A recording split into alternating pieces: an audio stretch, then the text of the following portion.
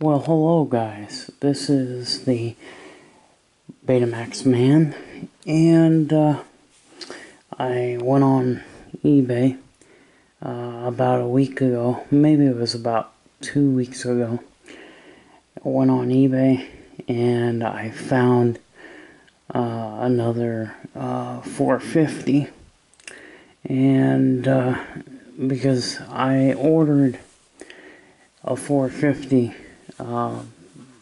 several weeks back, and the guy sent me the wrong unit. So he sent me an SL100, which had a voltage regulator issue, and we replaced it.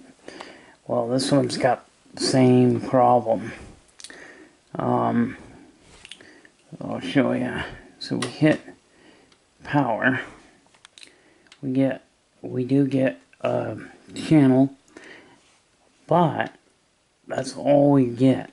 This power supply is not fully working. It's only getting partial power to certain areas. So it's got a voltage regulator problem on this one as well. The reasoning that there's so many, the 450 and the 550, they were very well known for having voltage regulator failures. The 450 was one of the worst ones. The 450 and the SLHF-R70, those two units, they seem to have this issue is pretty common. It's a pretty common problem for the mid to late 80s Beta machines. This has got a voltage regulator IC that has failed, which is a STK5441, which is a Sanyo made chip. And what we're gonna do, I do have a new chip on its way, but it hasn't came yet. So what I think I might do is, so that we can do the repair on this thing, I want to repair this Saturday. So because my new chip had not come in yet, I've decided to take a regulator out of one of my scrap machines to put into this one, because I have a scrap SOHF 900 that I'm gonna rob the regulator out of and put it into this one so that we can get this thing up and going. So another issue, as you can see, when you hit the power, that's all I get. But anyway, so basically the second issue, there's two issues that happen with the SLHF 450s. One is the voltage regulator always fails. Number two, the head amplifier has bad capacitors. So bad caps in the head amplifier, which causes the no video signal to the TV. A lot of times these particular models, you hook them up with the RCA and you'll have sound, but you won't have any video. That's going to be an issue in the preamp. But a lot of times what you can do is, if you've got one of these models and you're having that issue, hook it up with your RF cable. The RF cable is a coaxial cable. The RF will work. If you're not getting video from the RCA connectors, you can use the coaxial. This machine is a very nice machine. This is one of the mid-line models. This is the second or third SOHF 450 that I've had. And the second one that I had, the last one of these that I had, actually had a problem in the preamp circuitry. So this is actually a midline unit. This is a 3-head machine. It has perfect pause. It has frame by frame, and it also has slow motion. And in order to do these kind of features, they need an extra head. So there's one A head and 2 B heads. So you've got your 3 heads. One of your heads, the third head, is used specifically just for special effects. So this was a expensive model. This one I paid more than I normally pay. I paid around $140, and that's usually higher than I'm willing to go. Usually I don't want to pay more than $100 including shipping. So including shipping on this one, I think I paid around $145. And the actual part cost about $15. So I've got roughly about $160 into this machine.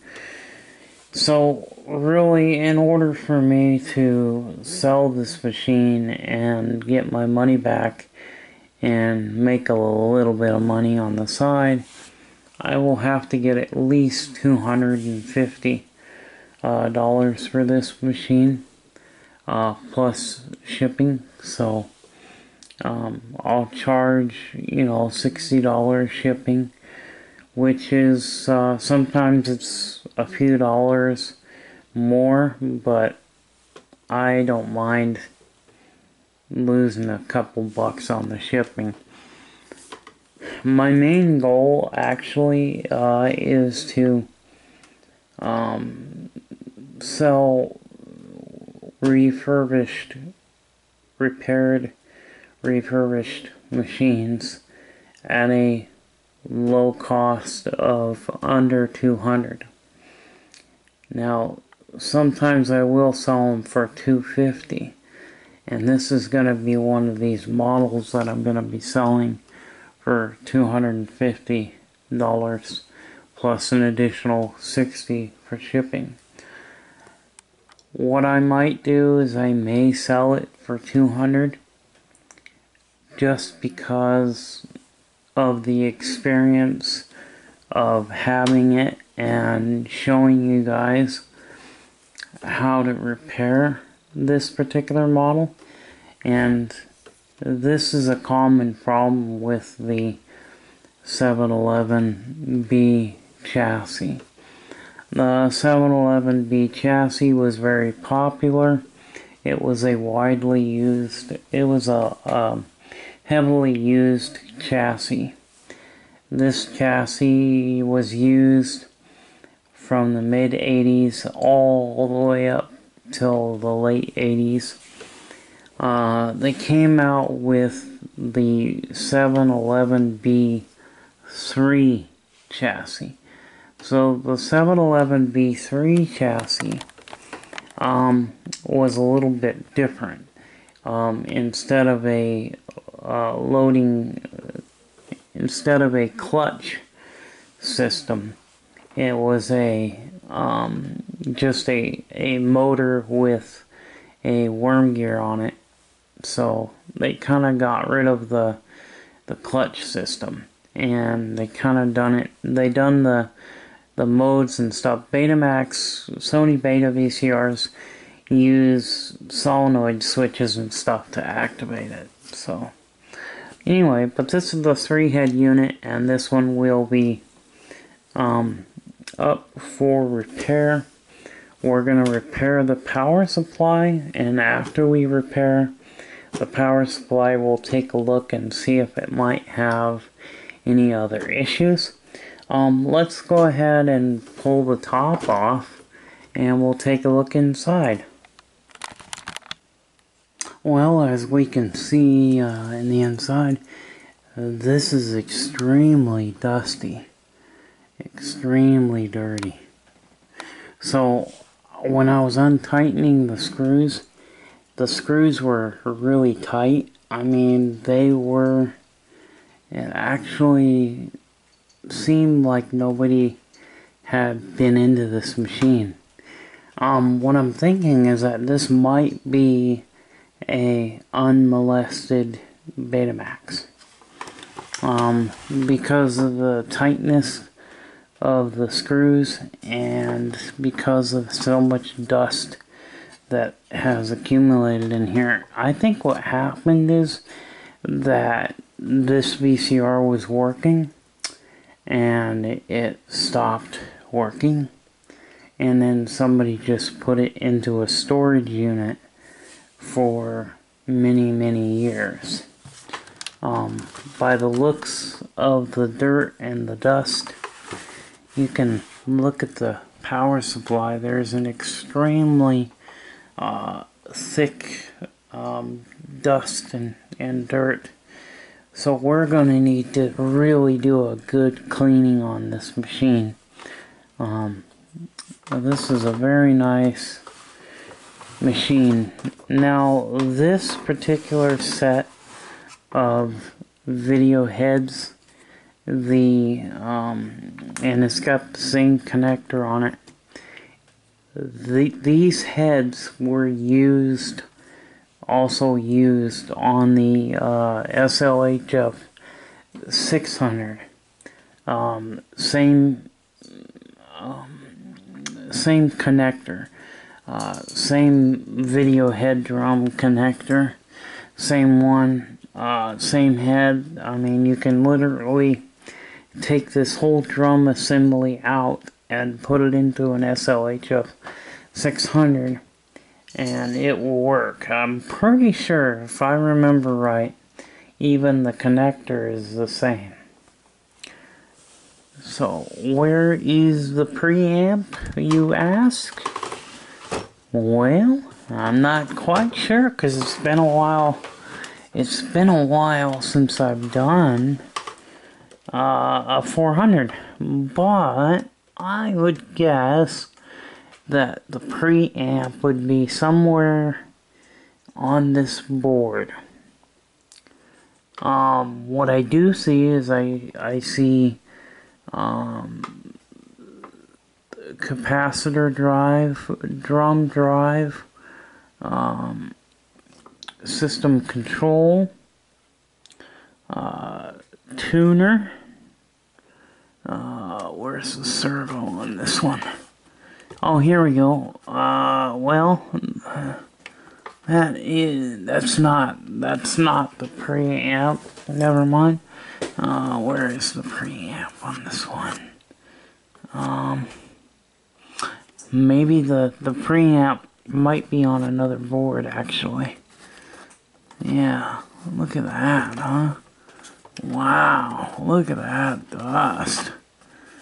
So the preamp is probably on another board. Sometimes the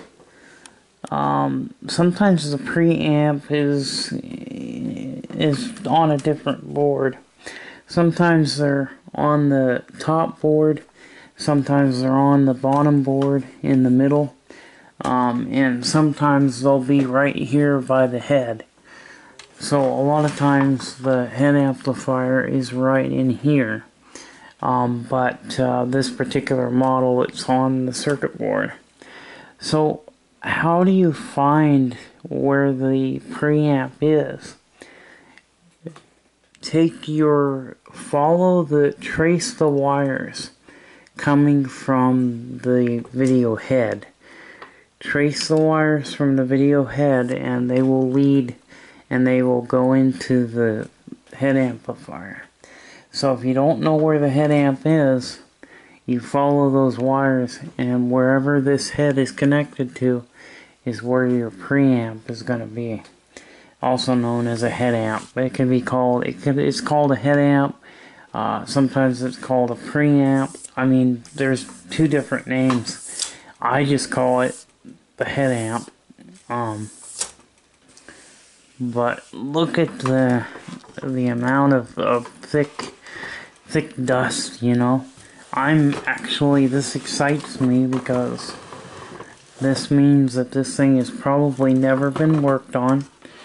So I'm gonna be the first to work on it, and I might be the last to work on it, because I'm sure that this thing is going to work beautifully. So that is that's the control amp RF modulator, which is right in here. So I'm thinking that the head amp is going to be somewhere on the bottom board. You see these brown wires here? These brown wires connect to the video head, and if you trace them, they're going inside here underneath this board. So the amp is going to be on the board directly underneath this one. And like I said, you just trace the wires from the head and you'll find the head amplifier. So, and this one's got a peanut in it. This thing was packed in peanuts. So I'm gonna do a manual loading just to see if the mechanics are working. So what I'm gonna do is I'll show you how you can do this. So you'll need to push this little tab here, push down, and then you can pull the cassette basket in. I'm just going to do a manual loading and unloading, and I want to see if mechanically if it works without power. So manually loading and unloading is going to tell me if this machine will most likely work after I repair the power supply. So let me show you where the regulator is. On this one, the regulator is right down in here. And if you've seen my previous videos, you can see that chip right there. The chip behind these two big caps. That's the regulator I see right there. So I'm going to manually load this thing. So what you would do is this is a clutch mechanism. So this activates a certain gear, a loading procedure, and then this kicks in and switches over to the other gear, and then it does the other loading procedure. It'll do two things. It'll put the cassette into the machine, it'll switch to the secondary gears, it'll thread the tape, and then the solenoid will engage and it will play. So the tape will go in. So I'm gonna get the loading process started, and then I'll try to film the manual loading process. So I gotta hold the tab over like that, and then I can move the belt, and that will move the cassette basket. So we'll just load the basket.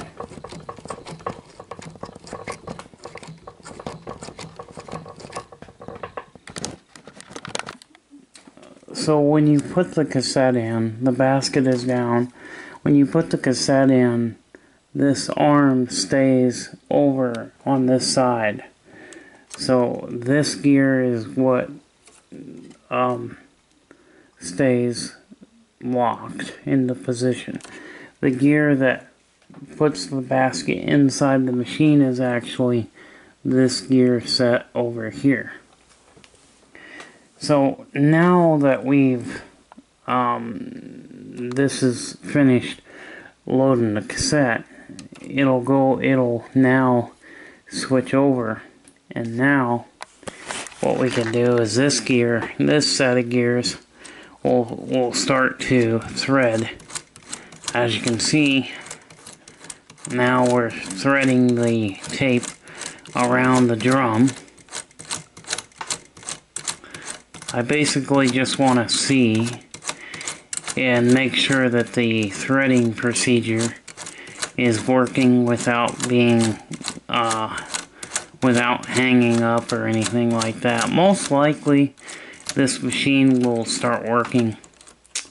So now that is now completely loaded and the tape threads around there, and the pinch roller pulls the tape on the other side, it pulls it forward, and the pinch roller engages and presses the tape up against the capstan, and the capstan turns. The capstan is what controls the tape speed. So now if we want to reverse the process, we simply just go ahead and do the reverse. We can now reverse it.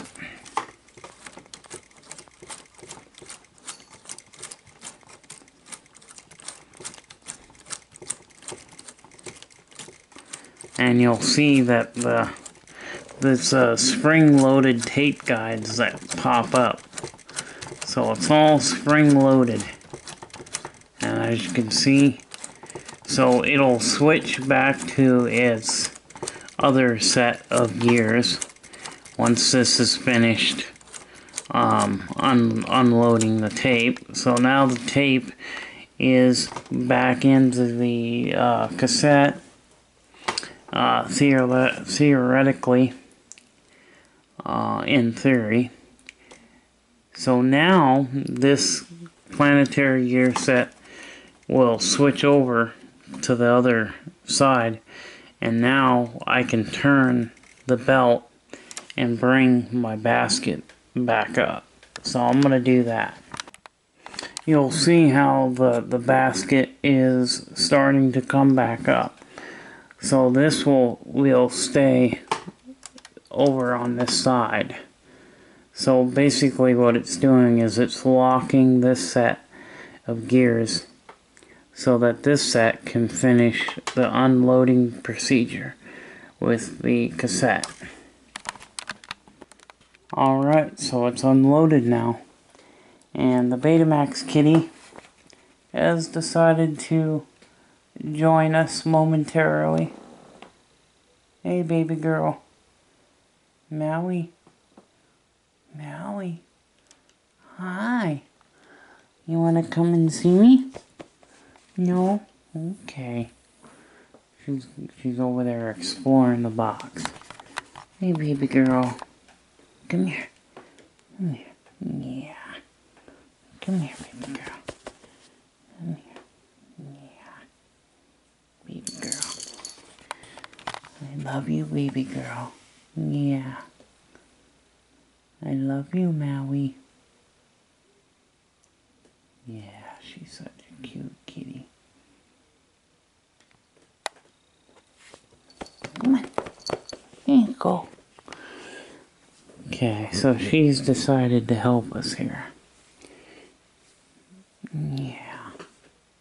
Okay, so now by doing the loading procedure, basically that tells me that mechanically this machine works.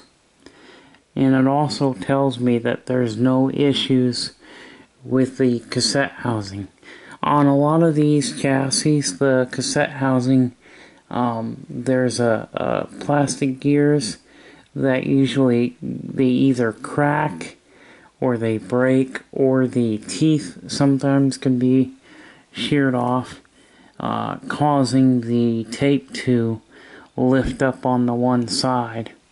And so if you've got an issue where your tape is not being lifted up on both sides, if one side is kind of down, that means you've got a broken gear, or you've got a cracked gear. If a gear is cracked, it will cause issues, because the gear will start to split and come out like that, and because it's under tension and it's spring loaded and it's under tension, so with it being cracked, it can't do the job. So now we do know that this thing is working mechanically. So I bet you once we repair the power supply, this thing will fire up. So for now, I'm going to leave the screws out of it because I'm going to be going back into this machine on Saturday. We might work on this a little bit Friday night. It depends on how tired I am. I'm a custodian at the school, so I get off around midnight.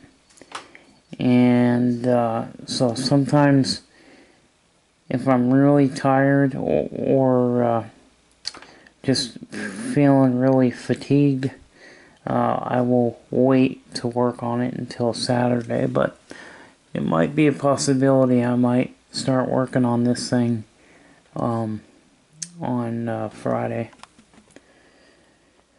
So anyway, that is kind of how the machine works. So that's how you can test the mechanical parts. If the power supply is not working and you want to see if you fix the power supply, will it work mechanically? And we know that yes, this will mechanically work, providing that the solenoid switch is engaging. This thing should play a tape once we repair the power supply. So anyway, thank you for watching, and I would very much appreciate if you would hit the like and subscribe button, and I will make more videos in the future. So we're gonna do a repair on this machine on Saturday. So see you later. Bye bye.